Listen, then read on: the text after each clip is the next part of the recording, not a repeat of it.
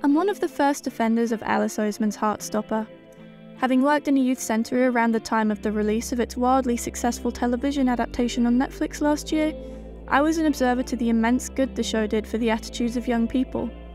Triggering a movement of ferocious acceptance among young people towards normalisation of LGBT identities, Heartstopper encouraged a boldness in their empathy, as well as in their personal relationships, that is exhilarating and stirring to watch. It approaches young queer identities and relationships not only with realism but with a sense of dignity and positivity rarely granted to the typically tragic LGBT narrative we like to tell ourselves. It represents diverse identities and destigmatizes queer relationships, refusing to acknowledge the prevalent hypersexualized image of queer people. As well as this, it's a show suitable for all. Heartstopper refuses to play into the belief that LGBT identities are explicit. Most importantly, the show was anything but niche. Attracting an enormous fan base almost overnight, those who weren't following the romance of Nick and Charlie became the outliers. It's because of this show that queerness among teens is as welcomed and as safe as it is. Considering queerness as a culture, though, perhaps complicates the conversation. Historically, subversion has been integral to queerness. We need to look no further than to cult classic LGBT media such as the Rocky Horror Picture Show and Hedwig and the Angry Inch to see that challenging the status quo in a world that does not value queer people has been central to our culture. In the past, the media produced within queer culture has acted as a wholehearted middle finger to heteronormativity. With the dawn of Heartstopper, though, I worry that we are becoming reliant on appealing to heterosexual culture and tastes in an effort to beg for the right to respect. In particular, there is a noticeable purity culture developing around queerness, which perhaps originates within the corners of the Heartstopper fanbase. Openness towards and about sex has historically been a major aspect of queer identities, in a rejection of the same traditional ideals that pathologize queerness. And yet we see sex becoming more and more taboo within queer spaces. In her original graphic novels, Alice Oseman explores sex within young queer relationships. But following their discovery of this, the same die-hard fans of the television show created public outcry due to the discussion of sex, reflective of a cultural discomfort with queer relationships. There is an inability even within the LGBT community to accept fully rounded depictions of queer love and relationships, instead opting for idealized representation that refuses to rock the boat. Queer sexuality ultimately remains taboo, despite an increasing acceptance of queer romance and identities. Discussions of heterosexual sexuality already threatens norms derived from purity culture. Queer sexuality continues to be perceived as utterly deviant, questioning the status quo on more levels than one. I don't believe the solution to this is the inclusion of explicit sex scenes in the upcoming second season of Heartstopper. The themes of the show itself function beautifully in displaying queer romance, which deserves representation as an experience that is not inherently sexual. However, the reaction of young queer people to overlook sex as an important aspect of relationships and sexuality is worrying, particularly when other coming-of-age shows such as Skins and the more recent Euphoria approach sex as a fully realised aspect of relationships that deserve discussion and authentic representation. Interestingly, there is much less controversy around the teen sexuality of the heterosexual characters of each of these shows.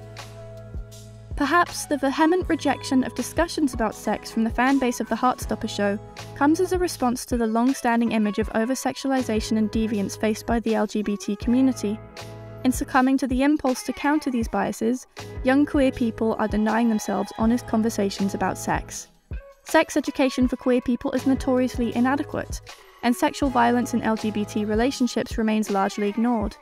Instead of addressing these issues, we focus on playing into conservative values of sex, the very same that stigmatized queer identities in the first place. Pandering to these heterosexual ideals is not necessarily helpful in advancing the rights and liberties of queer people, particularly around values regarding sex, which often originate from a misogynistic and patriarchal context. Purity culture has attached the notion of scandal to sex, and to discussions about sex, which has been used and continues to be used as a tool to silence women in discussions about sexual violence. In replicating these structures in our own community, we are upholding and encouraging the strength of oppressive rhetoric. Despite a cast of characters that is diverse in ethnicity and identity, it bothers me that the Heartstopper show is so overwhelmingly middle class. It exclusively depicts teens from middle-class families, ignoring the often overlooked experiences of working-class queer people. The specificity of the class of the protagonists is clear, even down to the characters' accents and choice of language. The minor character Harry Green, portrayed to be something of a villain, speaks jarringly differently to the cut-glass accents of the protagonists, using working-class slang. He is clearly coded as nouveau riche. What makes Heartstopper so important to LGBT youth is its overarching positive storyline, focusing on queer joy and queer love. What ideals do we push when we take this narrative and apply it exclusively to the middle class? That working-class queer youth are an unimportant minority? Or that they don't get to have a happy ending? This inadequacy of class representation in Heartstopper goes deeper. Pierre Bourdieu describes cultural capital, a set of cultural assets including tastes, skills, and mannerisms, all of which may serve to increase a person's status. Heartstopper operates firmly within the realm of the middle-class cultural capital, signifying intelligence of characters by equating it with middle-class preferences. The protagonists are shown to be emotionally intelligent via their apparently superior tastes in film and books, as well as through costly hobbies such as Charlie's drumming. Meanwhile, extracurriculars which may not be so associated with middle-class culture, specifically in this case team sports, are depicted as being enjoyed exclusively by characters who are emotionally ignorant. The kindness and acceptance of Nick, the sensitive rugby player, is shown to be the exception that proves the rule. Outside of its plotline, the show is designed to cater to middle-class aesthetics, perhaps signifying its own goodness and progressiveness through its conformity to ideas about cultural capital. Set design is a major aspect and is perhaps most apparent when we see the characters in their own homes, which are invariably large and bright, carefully furnished with possessions that reaffirm the class and status of the residents. Whether or not this decision was intentional, it is certainly as deliberate as every detail of every television show is. There are benefits to this approach. In some ways, it could be one of the causes of the show's massive success. Although Heartstopper approaches queerness and queer relationships, it does not necessarily ask the viewer to question any preconceptions. All it requires is a level of acceptance. Because of this, Heartstopper is not a difficult watch, particularly for groups who may already be struggling with certain biases against LGBT identities and against aspects of queer culture. Because no singular piece of media is capable of offering every queer perspective, Heartstopper plays it safe, taking only a step outside the comfort zone of the heterosexual culture. By playing into mainstream aesthetics and storylines, non-LGBT viewers may feel that they are able to relate to the characters in certain ways, as the experience of the characters is not so far removed from dominant heterosexual culture, and does not attempt to challenge it in any meaningful way. Instead, Heartstopper attempts to integrate queerness into the worldview already held by many of its viewers. Without having taken this approach, Heartstopper may well have become another niche queer love story, reaching only a fraction of the audience it has amassed by appealing to dominant culture. Its audience of young teens are likely to have their media consumption restricted or otherwise influenced by their parents. In appealing to their parents' biases as well as by avoiding subversive content in its storytelling, Heartstopper has slipped sexual and gender diversity into young people's media. Because it is highly accessible, it has easily filtered into the media consumed by their parents, creating a safer environment for young queer people to explore their identities, and inspiring the next generation to reconsider their attitudes towards queerness.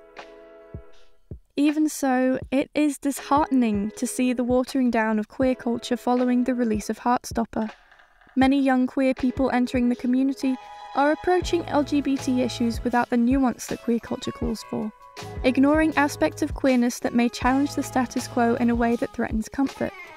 Having been built in the context of oppression, real queer culture requires a radically non-judgmental approach, which is in profound opposition to dominant middle-class heterosexual culture.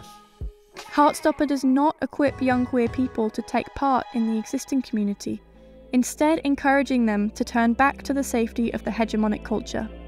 It could even be that the show actively threatens the existing queer culture, as it does not depict or respect the history and values behind the culture, instead pandering to heterosexual aesthetics and storylines. There is no easy answer to the issues produced by Heartstopper for the queer community. We should not deny queer youth the safety and acceptance produced by the show. We cannot watch generations of queer people continue to experience the same oppression and abuse. Stagnation is not an option. But it is painful to watch the established queer culture be undermined by attempts to normalize LGBT identities in the mainstream. Much of this culture was forged as reaction to suffering, to create the queer joy that has been so radical in the past. What Heartstopper fails to appreciate is the meanings behind queer culture. Despite this, it's impossible to ignore the overwhelmingly uplifting response the show inspires. Its popularity has changed the game for young people, penetrating a deep culture of shame around queerness.